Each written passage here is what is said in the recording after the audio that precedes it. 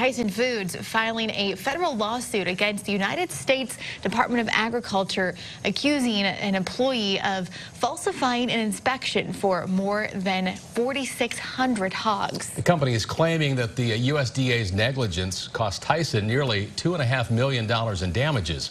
That's our top story today at 5. According to court documents filed yesterday, Tyson is claiming that a USDA inspector signed off on an inspection for more than 4,600 hogs in March of last year at the company's Storm Lake plant. That inspection is used to determine if livestock are free from chemicals and drug residues and safe for consumers. As part of the process, the inspector visits the hog facility to verify that the hogs are in good condition and ready for slaughter. According to Tyson, the USDA inspector who visited the facility never left their car to make that inspection. He eventually gave the okay to proceed with slaughter.